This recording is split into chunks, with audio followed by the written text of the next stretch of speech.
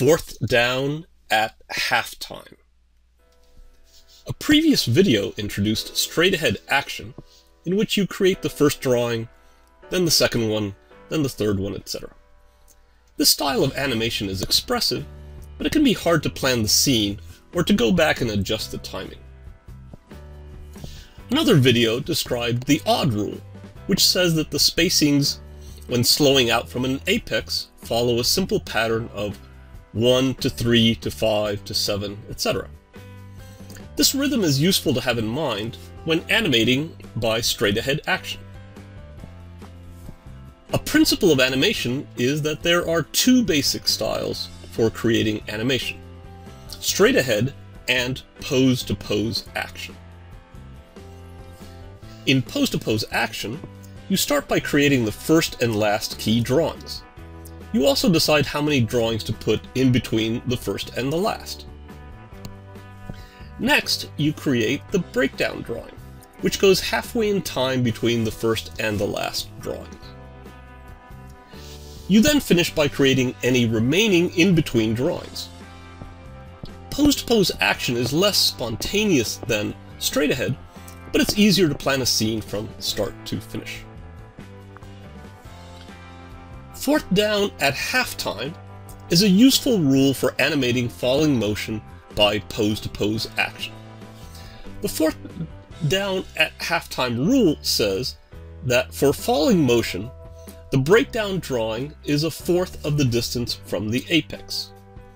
In this example, key number 3 is the breakdown drawing. In space, key number 3 is a fourth of the way down between number 1 and number 5. In time, key number 3 is halfway between number 1 and number 5, since it is the breakdown drawing.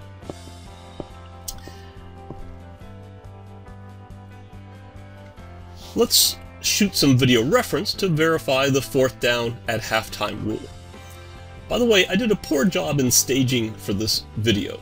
When you shoot your own video reference, try to stage it so that your background is uncluttered.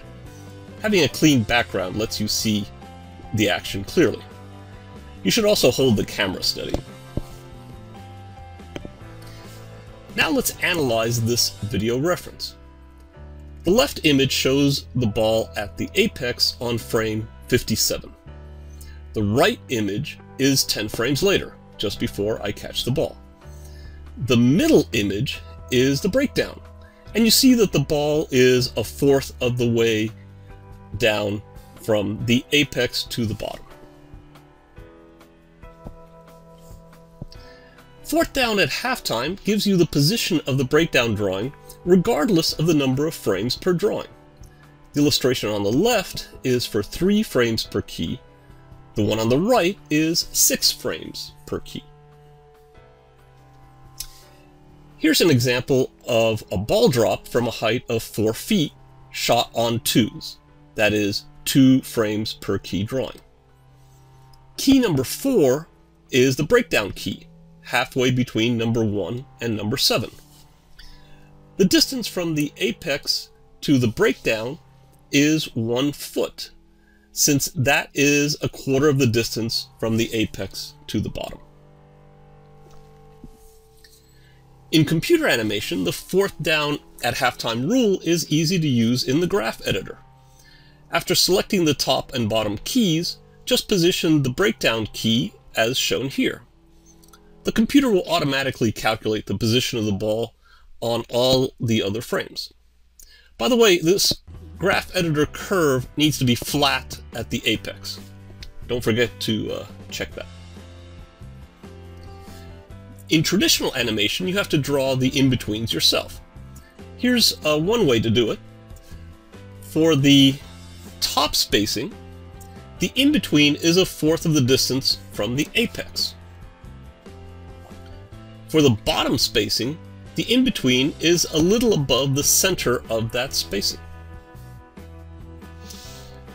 Another way to draw the in-betweens is to use the falling a la chai recipe. First, draw the interval from the first and last keys. divide the interval in half and mark a key. Then divide the top part in half and mark another key. Divide the top part of that in half and skip. That is, no key here. Finally, divide the top part of that in half and mark one more key. This gives you the breakdown drawings plus the two in-betweens. The lower in-between is going to be slightly too high, but no one will notice. Now, Falling a la Chai uses fourth down at halftime. In fact, it uses it twice.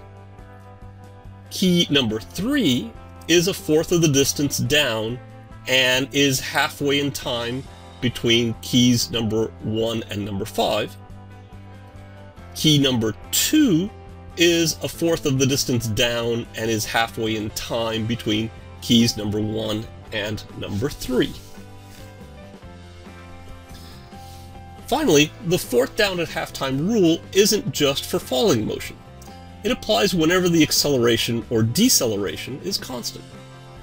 For example, a sliding brick coming to a stop due to friction follows the fourth down at halftime rule. Fourth down at halftime applies if the odd rule applies, which it often does for slowing in or slowing out. In summary, in pose-to-pose animation, the first and last keys are fixed, then the breakdown and in-between keys are filled in. The fourth down at halftime rule says that the breakdown key is a fourth of the way down from the apex. Falling a la Chai is an extension of fourth down at halftime for estimating in-between keys. And fourth down at halftime applies if the odd rule applies, which it often does for slowing in or slowing out. In some of the other videos, we'll look at more complicated motion in which these rules do not apply. But even in those cases, these rules do serve as a starting point for understanding the timing and spacing of complex motion. See you then.